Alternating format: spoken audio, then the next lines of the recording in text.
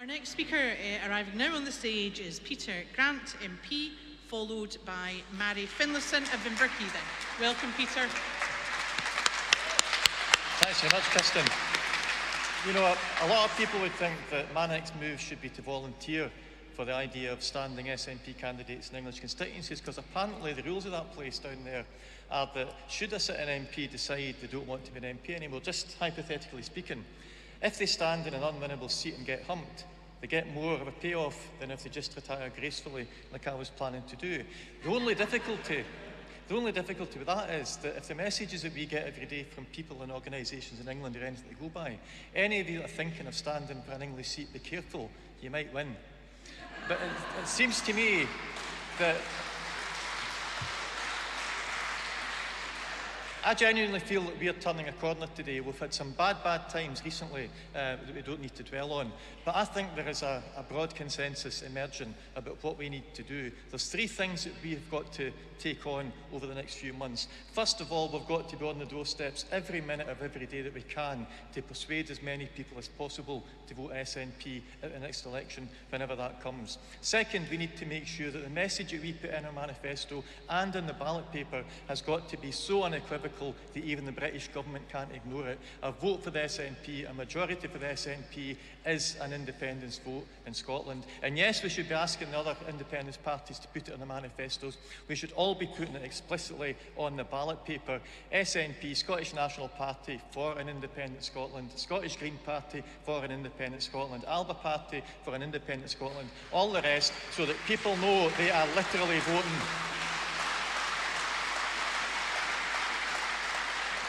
So that people know they are literally voting not for a referendum, they are voting explicitly for an independent Scotland. That won't immediately change the minds or hearts of those that we eventually have to negotiate with. But I tell you something, it will make a huge difference to the reception that we get when the Scottish Government starts to reach out to the European Union. And by the way, not just the European Union, we should be looking for special observer status or whatever other organisations will provide at the United Nations, at OSCE, at the Council of Europe.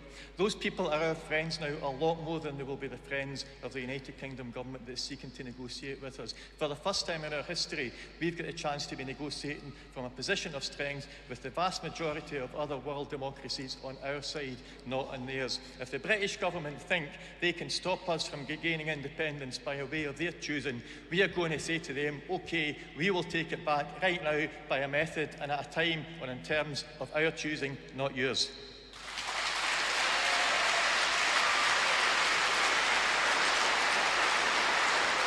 Thank you very much, Peter. I'd like to call to the stage now Mhairi Finlayson from Inverkeithing branch, who'll be followed by Ian Murray, not that one, from Falkirk South branch. If either of them are in the hall, please come forward. And the next person I would then be seeking to call is Joe Hughes from South Ayrshire. Struggling to see you all again.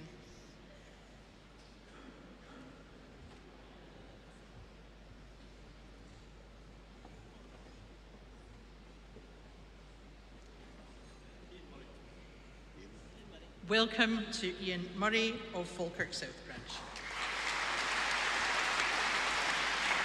Well, good afternoon, everybody. I don't usually get the opportunity to speak because I'm always stewarding at conference, so we're not allowed to talk to anybody then. But I've got an off-the-cuff plan that I'd like. We was promised a referendum in October this year, and I would really love for the Scottish Parliament to organise a vote for the Scottish people to declare their confidence or no confidence in the Westminster government. Just see if that would work with anybody. But thank you very much. Thank you very much, Ian. I'd now like to call Chris Hanlon of West Fife and Coastal Villages branch, to be followed by Nora Miller of Bridgehead branch.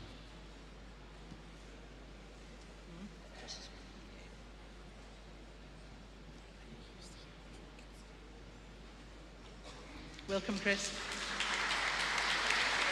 Thank you, friends.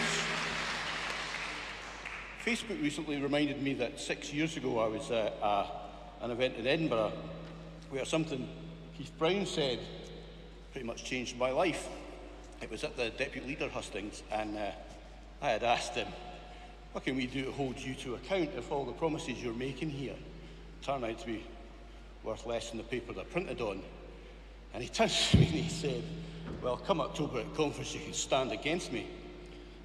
And fortunately, I've not had to do that yet. He's doing a pretty good job.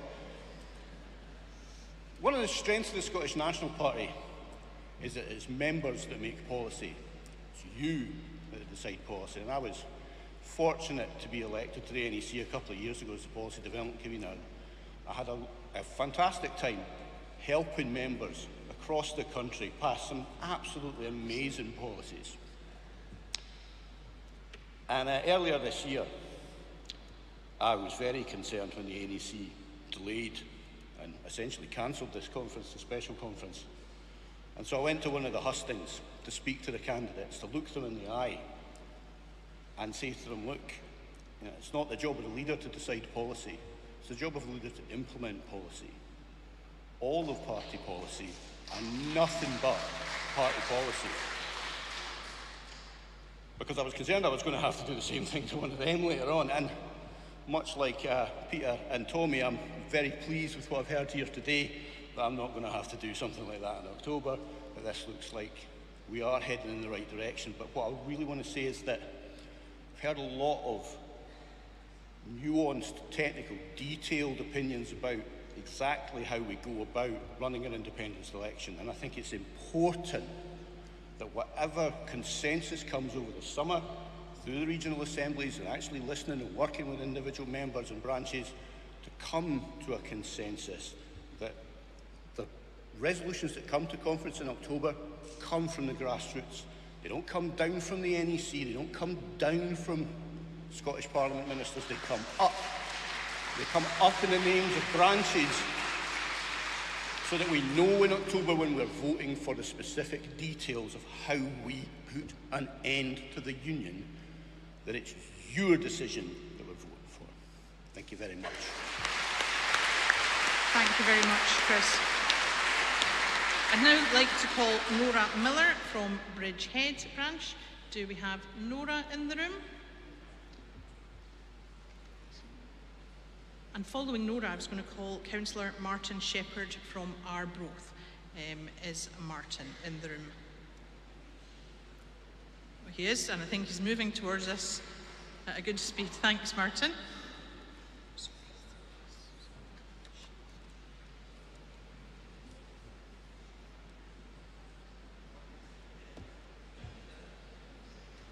And following Martin, I'm going to be calling Sharon Trish from Strathairn.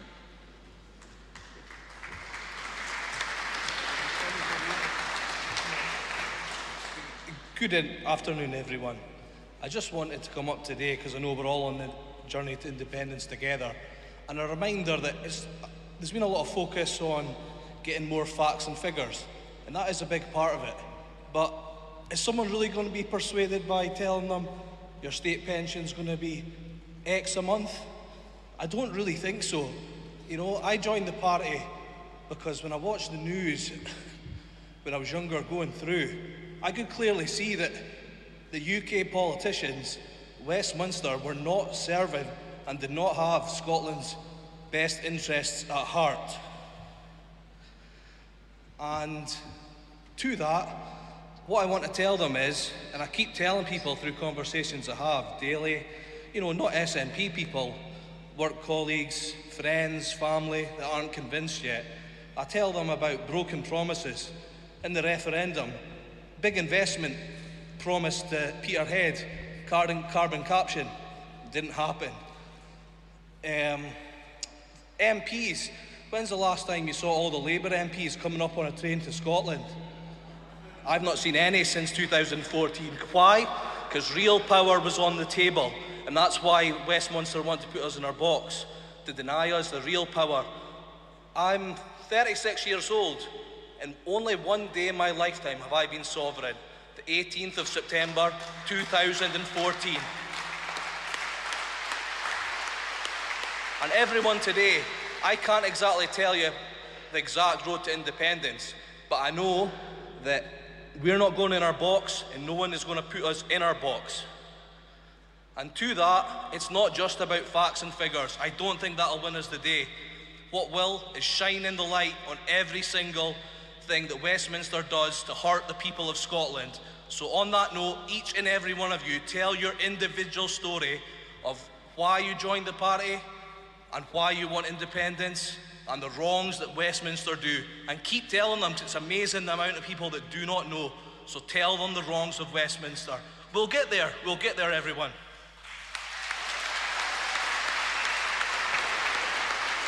Thank you very much.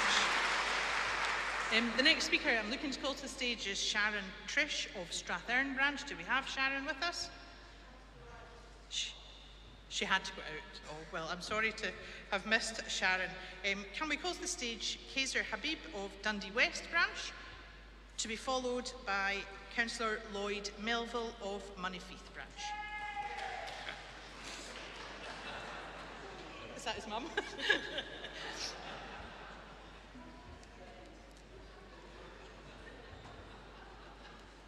Welcome.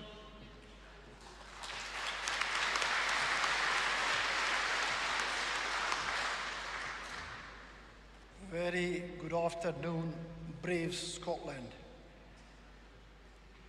Thank you very much, Christine, giving me this opportunity to talk. I'm a Kaiser Habib. People know me by Kaiser Chief, Kaiser Susie. So these words, people remember me like that. I'm the convener from the Dundee West branch. And Dundee is the city of discovery.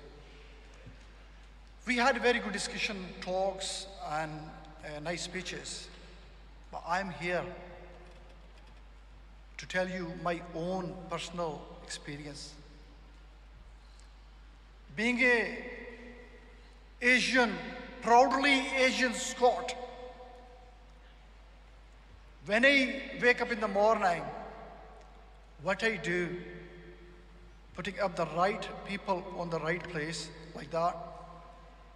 When I wake up in the morning, I look at my wee boys and I ask them, stronger for? And they say, Daddy, Scotland!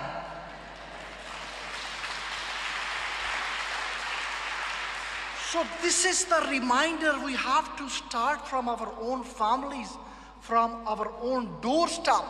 And I can assure you, Keith Brown and SNP, the ethnic minorities are working shoulder to shoulder with you until we get the independent Scotland.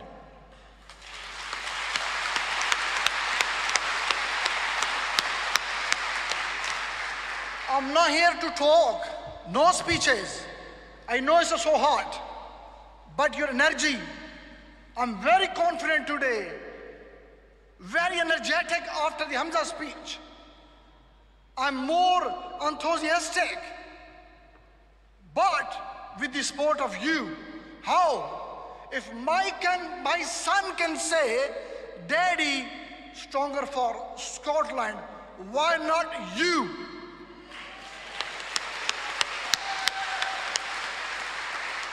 So no, this is a time in Dundee just to make a witness of these walls, this media, and you can tell, make a witness. We went to the Dundee for the convocation, and then the witnesses are there. I'm gonna say stronger for, and everybody from here, for Scotland, have to say loudly Scotland. So stronger for loud. These are not the witnesses. SNP bosses are here. We need to tell some other guys, you know what I'm talking about. We need to tell them we have decided there's no other way until Scotland. Stronger for. Stronger for. I cannot hear from there. I cannot hear from this side. Christine, I need to hear you now. So stronger for! Stronger for! No, you you can hear me only stronger for Scotland!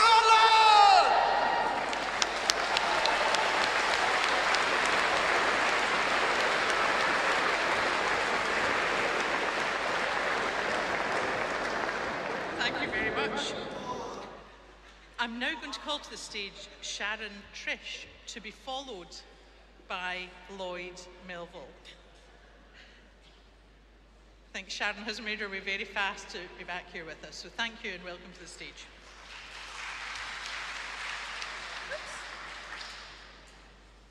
I almost gave up. I was going out the door to get some water, so I'm sorry. And there were so many things I wanted to say. I guess I was talking to an SNP member a couple weeks ago, and she said, how are we supposed to know this stuff?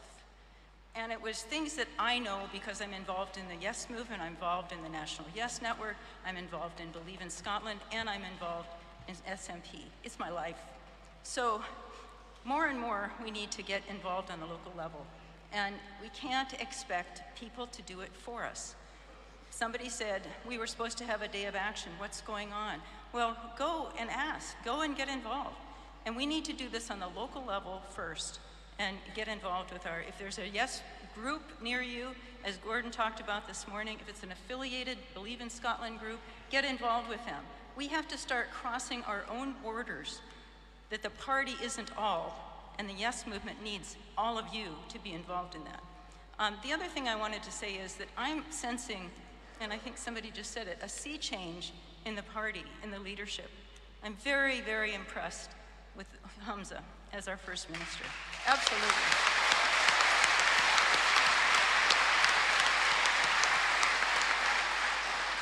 And I think we all need to get behind him because we're hearing a lot of grumbling. I have no time for that grumbling. I want to be positive. People who don't know are saying things about him, about the government, about ministers, about stuff they don't know, and we're falling for it. So we gotta stop listening to that. My husband is notorious for getting online and arguing with people within the movement, and it's going nowhere. I think we have to get to the positive part, talk to people locally, and do something that is productive rather than complaining about stuff that has nothing to do with reality. So thank you for this. This has been brilliant having all the punters up here, you know, an occasional politician. But we need to be doing this more often. So thank you.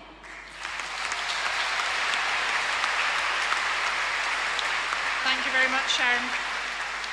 And our final speaker of this session, and we have fitted a lot of speakers into this session. So before I call Lloyd, I'd like to thank all of you who put cards in and all of you who got up to speak, because it has been fantastic to hear what you've all had to say. So the last word goes to Councillor Lloyd Melville, Mhairi.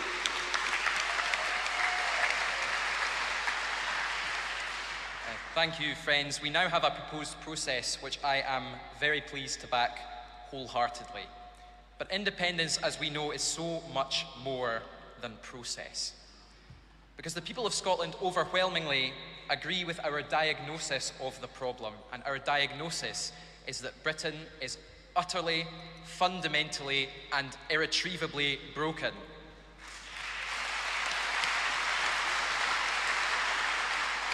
And speaking as I do to my constituents in Monifieth and Sidlaw, many, many people share that view and are willing to listen. And what we need to do now, between now and the election, is to turn that willingness to listen into support for the remedy. And that remedy is independence. And having listened to the First Minister, I am more certain than ever that we can and we will. Because Westminster policies are causing real damage in our communities, pushing children into poverty, punishing the most vulnerable, demonising those fleeing war, sanctioning the poorest, and plundering our energy resources to fund tax freezes for England. And I say to the Labour Party, if they really want to look us in the eye, the people of Scotland in the eye, and say this is as good as it gets, bring it on.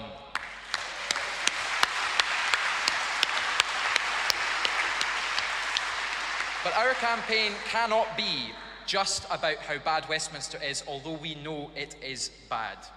It's got to be about the good work we do here in Scotland and our Scottish Government, led by our fantastic new First Minister, Hamza Yousaf, is doing.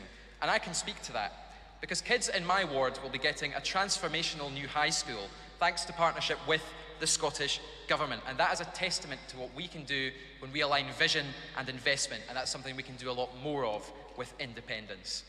I just want to close by saying times are tough just now, and our opponents are underestimating us, and they think we are down and out. In the words of a hero of mine, every accomplishment starts with the decision to try. None of us here should be giving up. We should all be trying our hardest so that we can achieve independence. So let's get out there and win. Thank you.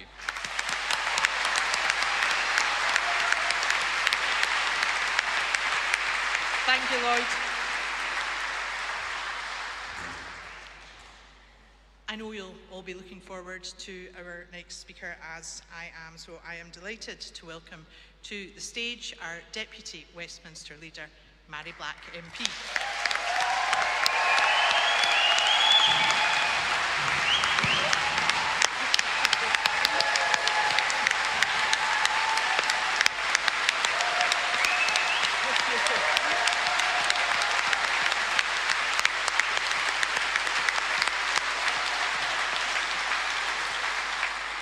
Thank you, thanks everybody. It's always good to get a standing ovation before you speak, isn't it? And I'm very conscious that my colleagues before me have told everybody the last time that they were in this room, so I feel like I need to share with you. I think it was the Singing Kettle in 1997.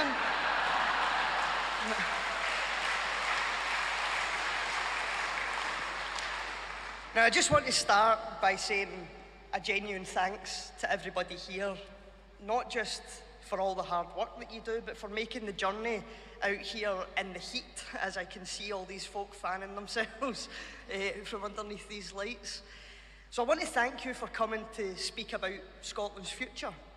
And I would love to start off talking to you about something positive, but truthfully, for a lot of people right now, it's hard to see many positives. We have a UK government passing some of the cruelest legislation we've seen in a long, long time. A UK government that will happily break international law, that deems some of the most vulnerable people fleeing war and persecution as illegal, as though any human being could ever be illegal. They revel in dog whistles and culture wars against minorities. We've got a UK government that's clamping down on the right to protest, clamping down on the right to strike, clamping down on your ability to vote. I wasn't being an alarmist when I mentioned the F word, because the alarm bells are ringing louder than they ever have before. We're in the midst of a cost of greed crisis that shows no sign of slowing. We've got food prices rising, rents and mortgages continuing to rise, and yet wages never do. Living standards continue to decline to the point that baby formula is now kept behind the counter in many places to prevent mothers stealing it. What an indictment of the society that we live in right now. For many people, this is undoubtedly the scariest political period they have ever experienced. And with all these reasons in mind, I mean, it's no wonder that support for independence is at the highest that it has been in a long time. But it's with all these reasons in mind that I also found myself initially questioning, why isn't it flying through the roof? What more has to happen? What more does Westminster have to do against Scotland's interests before people see how bad the situation is? And then it hit me that the reason is actually all of those things that I have just mentioned. Most folk are too busy worrying about where their next meal is coming from or how they're going to pay their next bill to be able to give Scotland's constitutional future the time it deserves. And that's where the job is on us. We have to speak to people where they're at right now. We have to reach out to people to where they are. And we have to explain to them that independence is not an emotional choice. It's not an emotional decision. It's a logical one. It is the only logical decision. If Scotland was already independent and we were being asked Do you want to join Westminster? Do you want to join the United Kingdom? What would the selling point be?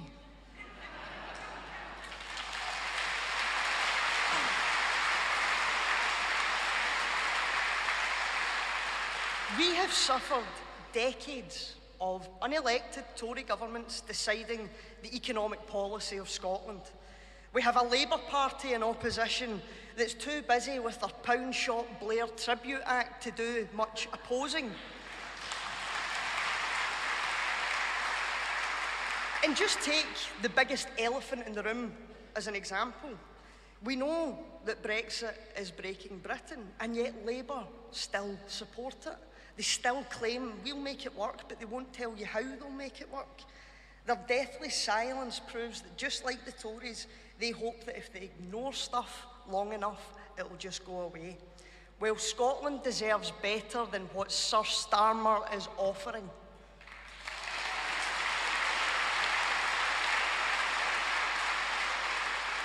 It is the same old tired myths and the same old tired arguments that are being rehashed by Labour. As part of this union, we have to remind people that Scotland's only voice within this system is to have 59 MPs out of 650, and they're looking to cut that down even further. But just to put that into context, where Scotland has 59 MPs, the City of London has 73. So we're in a situation where one city can, and regularly does, outvote the second largest nation in this union.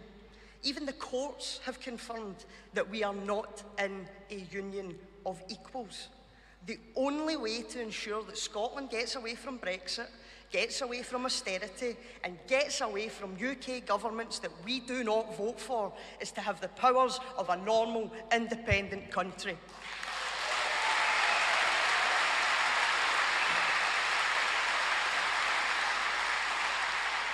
Now, I'm really proud of the record of our Scottish Government, and there will be a lot of people who tell you that we shouldn't be. But when I look at what the Scottish Government has done, all I see is a government that's elected for a start, but we have used all of the tools at our disposal to mitigate Westminster damage everywhere we can, wherever it's possible. We've paved a different style and a different path based on fairness and dignity, wherever possible.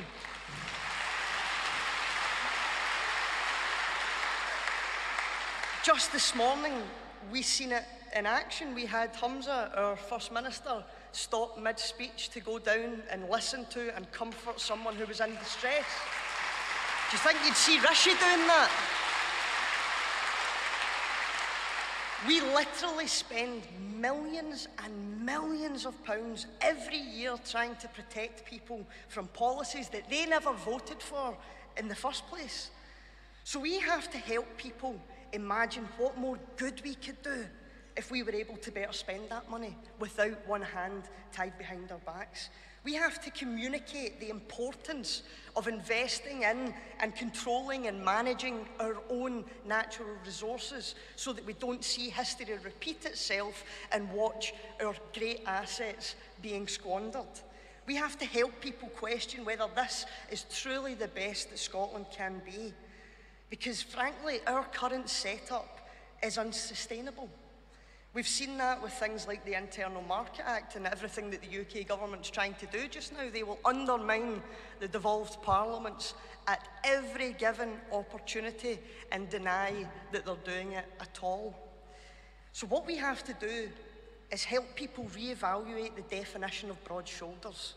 And when the penny drops, we have to be there to offer them a greater vision of what's possible.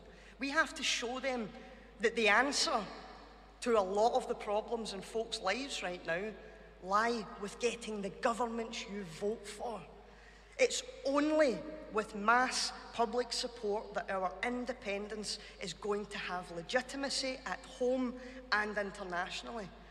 Because ultimately, we have to be frank with ourselves. If other countries don't view us as independent, then we are not yet independent.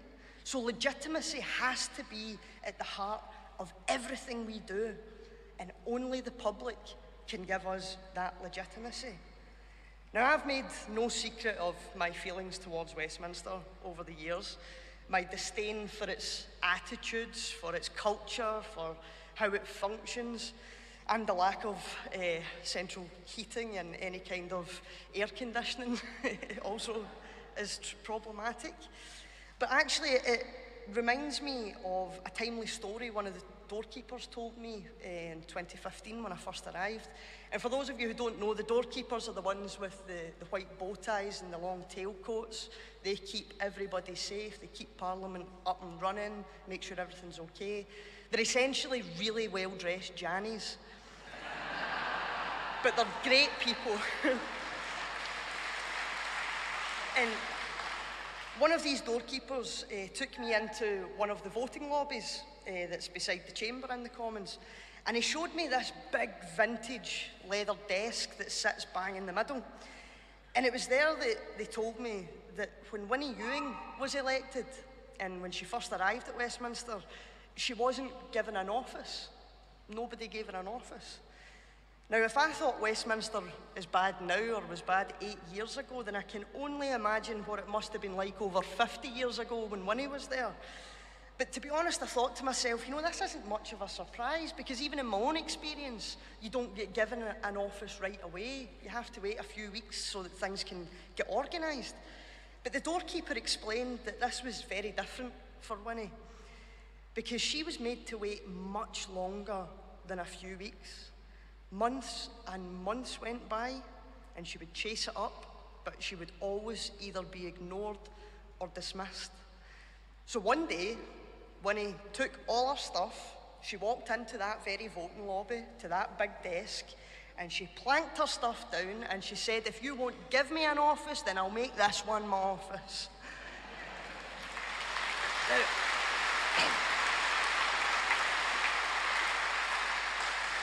Now, to be clear, these voting lobbies are not quiet places. They're pretty busy. They're filled with people walking through them throughout the day, folk plotting and chatting to one another.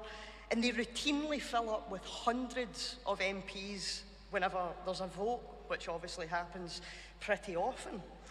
Now, I hope the doorkeeper wasn't at it when they told me this story, because I share it with you not just as a tribute to the late and great Winnie Ewing, but also because, for me, it encapsulates what her victory meant to so many people, what it symbolises about this party and about the independence movement as a whole. Because in many ways, it's arguably an analogy of where we are right now, being ignored and disrespected by Westminster, watching lots and lots of very entitled people scoff and look down their noses at us and what we're trying to do. Now, when we're there, Westminster is a different place.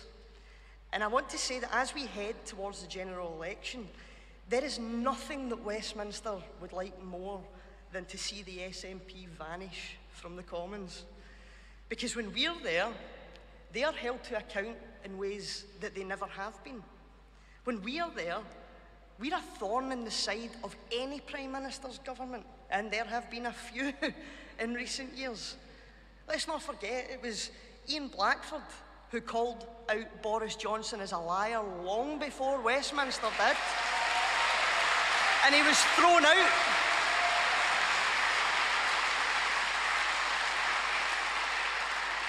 Now, as appalling as it was that Ian was thrown out of the Commons for stating the truth, we also can't forget that Westminster eventually, reluctantly dragging its heels, admitted to be true the very fact they originally chastised us for.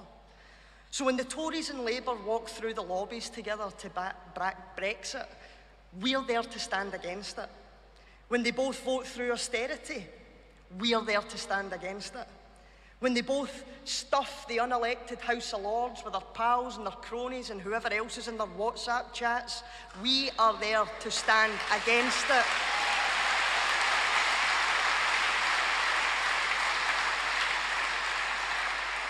And when they continually ignore the democratic will of the devolved parliaments, we are there to stand against it. Because the only reason more folk are wakening up to the potential that independence gives us is because they are seeing us highlight how powerless Scotland truly is as part of this union. Because of us being there in Westminster, we are able to drag them to the dispatch box to publicly justify themselves, to justify the damage that they are inflicting on Scotland. And this is crucial because, as somebody said earlier on, the world is watching.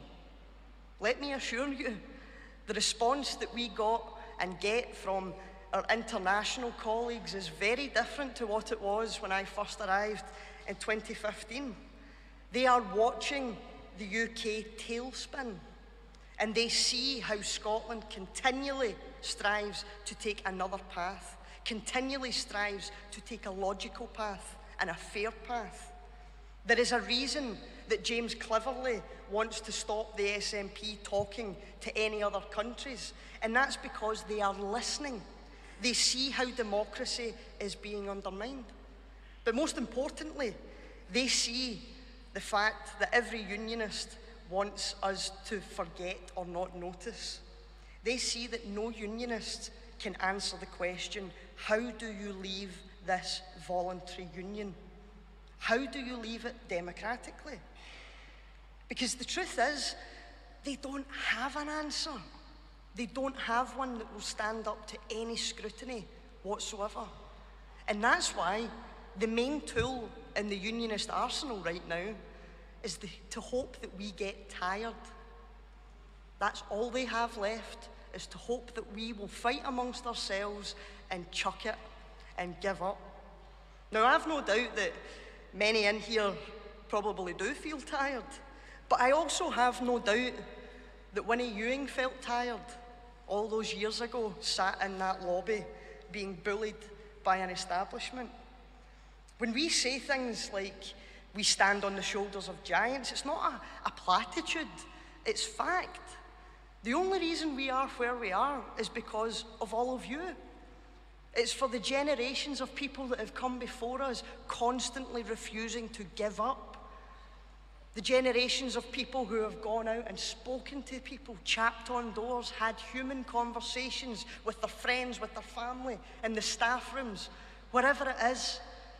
People who are able to form conversations based off of, what is it that's bothering you? What is it that's stopping you stepping towards independence? Let's start there and see if we can convince you. Every person in this movement plays a part in pushing us forward. No matter how hopeless things have appeared, we have always been there, carrying on and pushing forward the cause. The idea of independence has grown across generations because it's not about any one individual. It's about all of us doing what we can. So before I finish, I want to leave you with a statistic that Westminster can actually be proud of. I know it's ironic, but this is one that they should wear a badge of honour for. According to the Guinness World Book of Records, the UK is the country from which most countries have gained independence.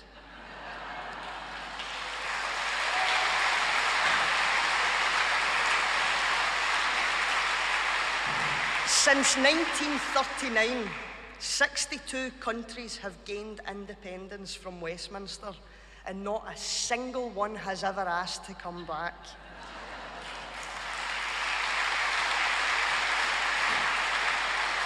So we do what those before us have taught us.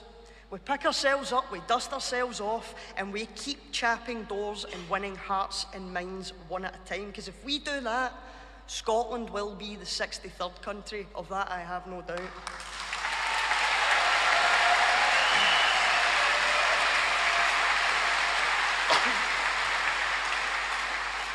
Now, in politics, much like life, people come and people go.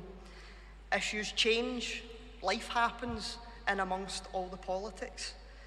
But what remains consistent across all of these generations is that folk give what they can, when they can, however they can, and every single bit of it counts.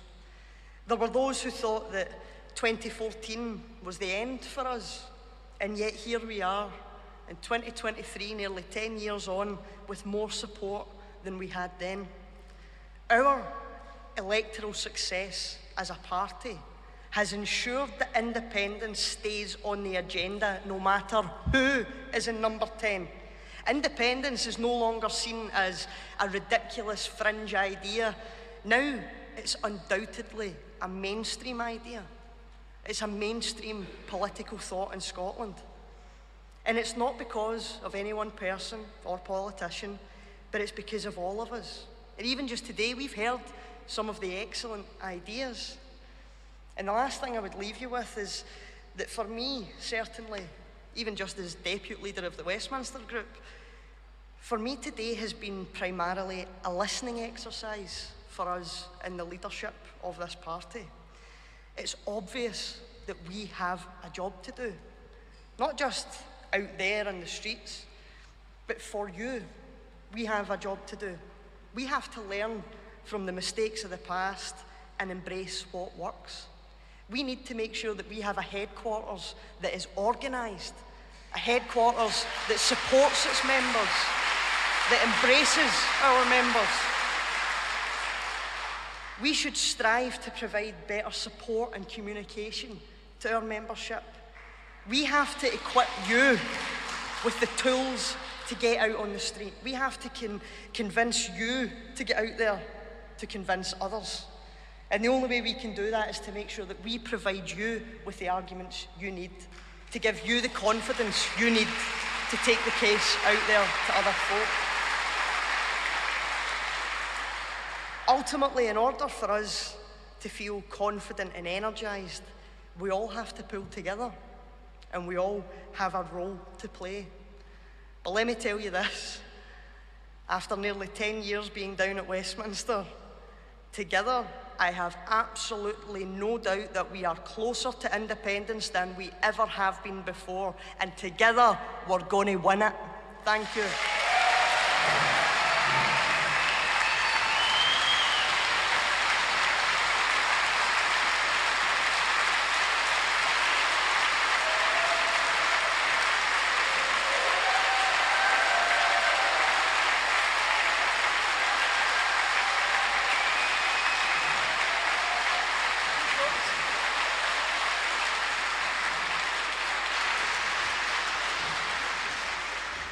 Thank you, Mhairi.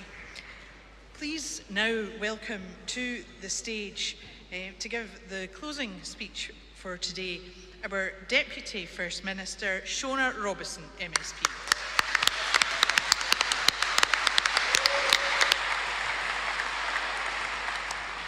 Friends, you'll be glad to hear that I'm going to be very brief, because this has been a very long and a very hot day here in Sun City.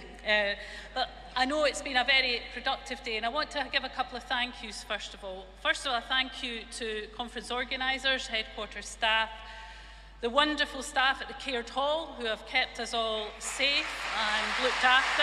Thank you to them.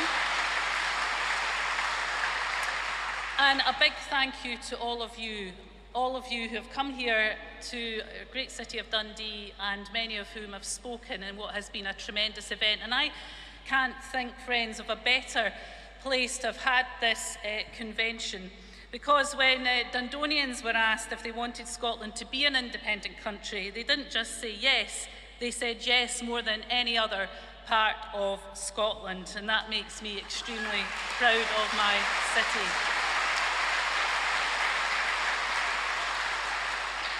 And it's that Dundee yes spirit that we must harness as we move forward. Independence must and will be front and centre of our general election campaign. It's now more urgent than ever that people have the positive alternative of becoming a normal independent country. And by the way, friends, we know it's inevitable, because when you look at the support for independence among those under 40, it is huge, consistent, because they see it as a normal state of affairs. They're confident and comfortable about who they are. For them, independence is normal. That makes it inevitable. But it's our job to finish the job. I've been a I've been a member of this party for 35 years. Hard to believe, I know, eh? Just a bairn when I joined.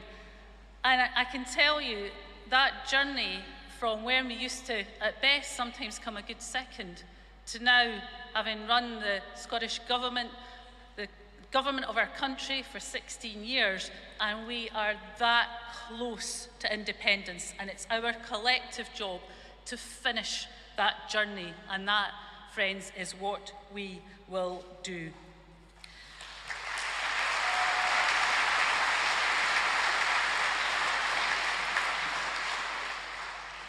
Far be it from me to say that Dundonians always know best, but I think as we move forward, we must make it our mission to spread that Dundee Yes spirit into every single part of our wonderful country. Our task is to leave no one in doubt about the nature and strength of Scottish opinion.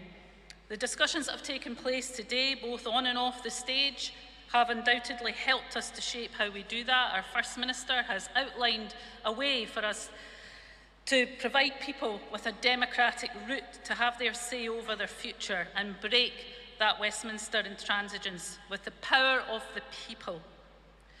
So, let's go from here, friends. Let's go from here, let's go back to all of our constituencies and our communities.